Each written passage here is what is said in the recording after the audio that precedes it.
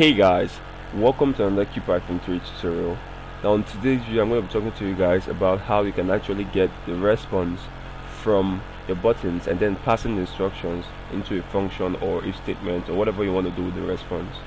So before I start, I want to say that on the last video I was supposed to talk to you about buttons fully, but I forgot to mention about the neutral buttons, so I'm just going to quickly talk about that before we head on to what we're here to do today.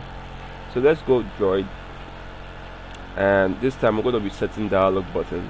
So dialog button, so we're going to say turn my caps lock on, set neutral button text, and inside of here we're going to be saying something like hit me knit, let's say mute for neutral. So let's save this and let's run, and let's set the output. So we have 3 buttons here now instead of the 2 we had before, and this time the first one says yes we are, the second one says hit me mute, and the third one, which is the negative, says no we aren't. So yes we are, and here's the ID response. Now we chose positive and it gives out the response which is the positive response. And you can notice here that this result here has a list inside of it, and the list inside of this response is positive. So we can actually access this result list by using this list, the result variable, and then passing this response and checking if this equals positive. Remember we talked about that in the list tutorial before. If you haven't watched that, you should watch it up here. I'll put a link down up there above, or you can watch it out in my description below. So let's just get that response.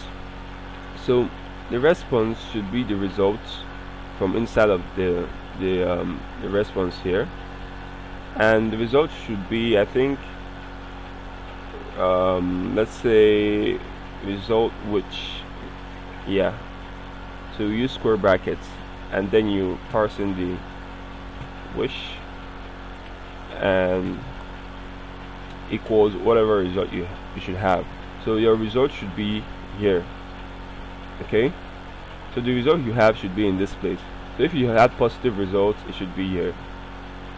If you had a negative result, it should be here also. If you had a neutral result, it should be here also. So let's make 3 of this first of all, and let's just copy and paste this over and over again. So result which equals positive, and let's make one for neutral, and let's also make one for negative. Now we have 3 results. Let's just pass this down so we will know it's just underneath the response here. Okay, so yeah, let's pass it down here. Now the response is what is going to be carrying the Droid dialog. So now since we're passing this with the variable and each of this is inside of this place, we need to add the responses. So we need to just concatenate that before the results. So let's add the response and let's concatenate it.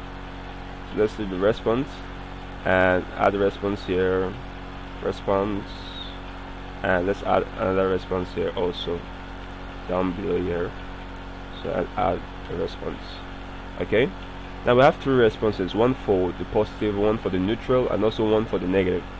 Now let's create simple if statements and elif statements. Now if you do not understand if and elif, you can also watch the video up there too, or down below in my description.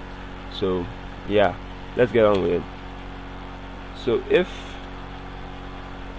okay, let's make a variable with this also. Instead of calling all of this inside of this if statement, you should just call that the variable. So let's call this positive, and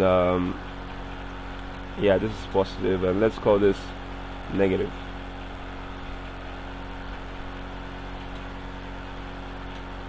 And okay, actually this is neutral, so neutral, and of course that this one now is negative.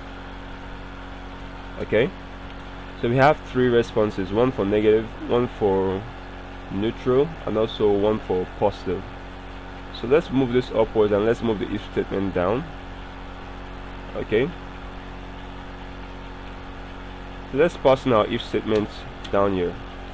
So this, let's label it so we can have easy referencing. So let's call this responses. Okay, and let's just call functions down, and let's create a simple if statement. So the first statement, we're going to call in the if, and remember we've already created the variable here with a positive. So let's say if positive, which is if the response or result is equals to positive, you need to pass in this function or this, you need to execute this code down below. So if positive, let's just make something really simple. Let's just call it let's say print, let's say, okay, hey man, I'm pause, yo. Okay, this is a simple code. Whatever function or whatever thing you want to write underneath this if statement will also work fine. I'm just giving it something very simple so you guys can understand what I'm talking about. And let's also create another if statement here. So we'll copy this, let's paste this, and let's say if negative.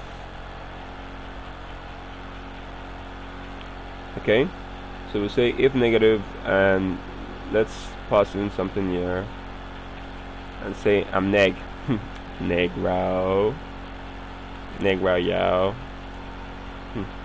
Okay, this is a bit racist. Let's just go with neg.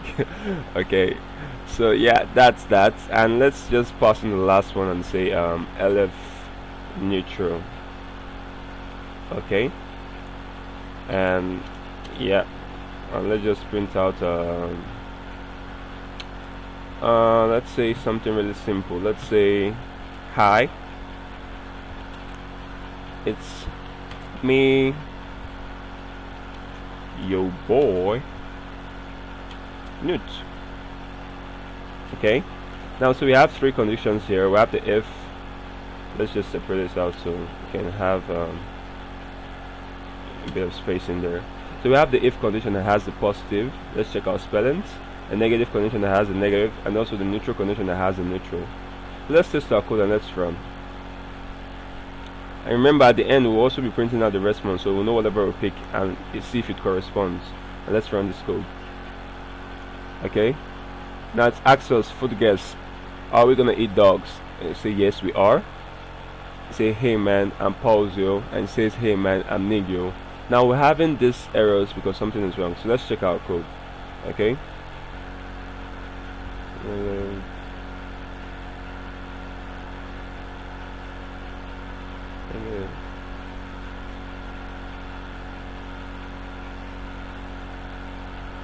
okay, so let's try using the if here.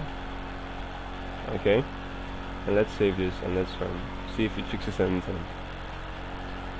Okay, so yes we are. Whoa, it prints out all of them.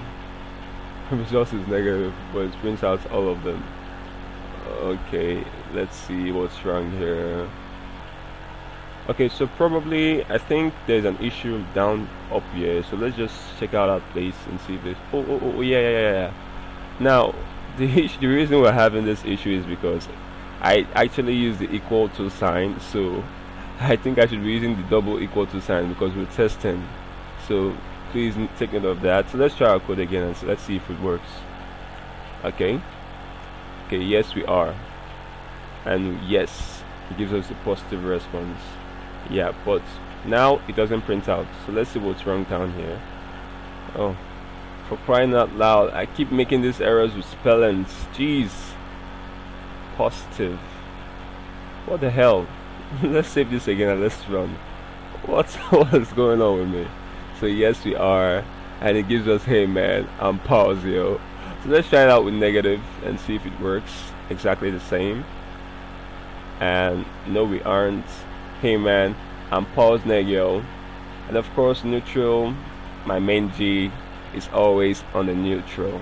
Hit me out Newt, and it says hit me out boy Newt, I'm Newt.